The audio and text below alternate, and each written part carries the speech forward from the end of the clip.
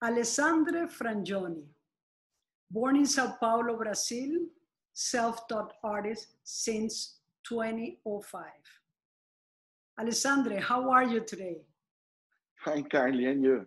Very happy to be on chat, on Zoom, talking to you.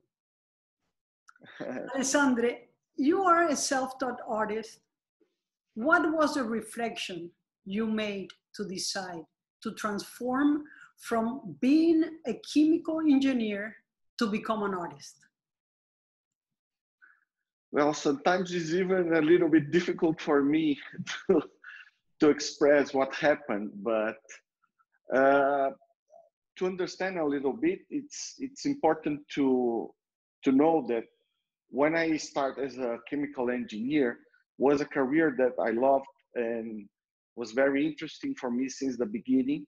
It was not a thing that was imposed to me like my parents or something like that.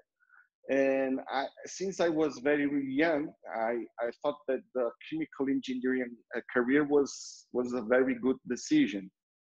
But since I started to work with that and past 25 years after I began as a chemical engineer, the way that my career started to develop showed me that I became more distant of the chemical engineer and became more an administrator of the industry and the places that I work for. And then some magic was lost in this moment, at this moment.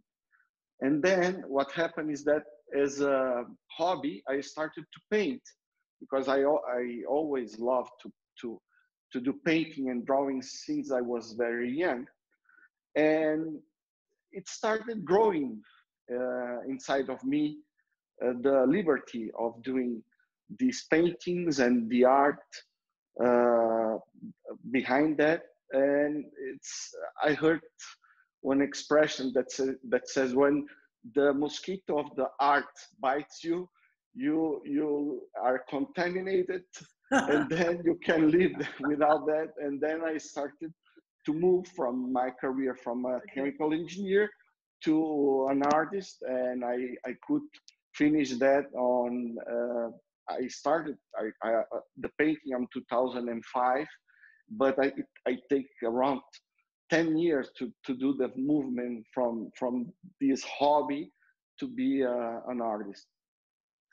Well, I guess you know by now that your career has no end, right? It's forever on the same path. Yes. Now, throughout your creative ability, you have executed series like Exodus, Coins, QR codes, Saved, Memory, Symbols, Values, among others. They all seems to have a clear political and financial concept behind. At least I perceive it like that. Those are serious messages that seem never be overrated. What is the inspiration? Well, I think that first of all, I see those series as maybe because I'm more in connection with all the projects that I start. I think that's it's more a global view of what we can see in humankind.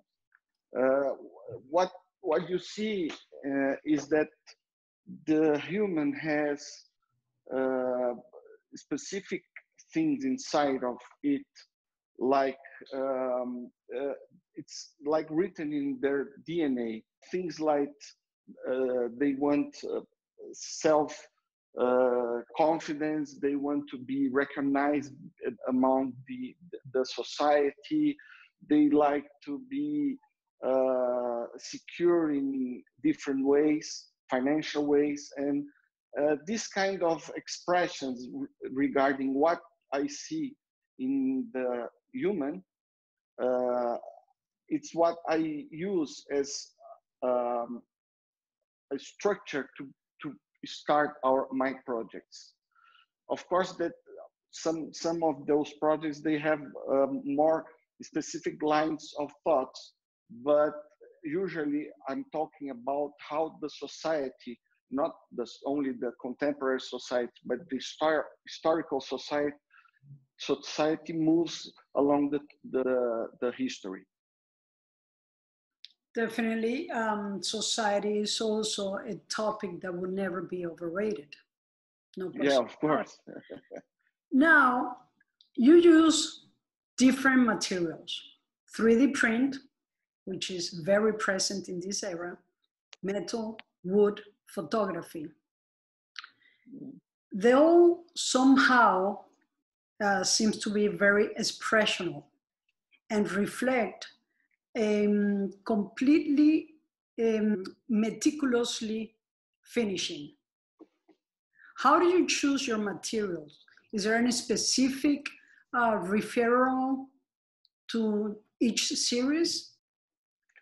Well, it depends, of course, that every artwork, it's a different one. And even inside of a series, you can choose different materials. And of course, that the materials are linked to what's the intention behind of the artwork. As being previously an engineer, of course, the materials for me are very important, because I look each project with a different look. I try to imagine which materials will complement the idea behind the artwork. I can give you like an example. When I made the series safes, that I have the safe that's in acrylic, the first idea that I had was to use glass.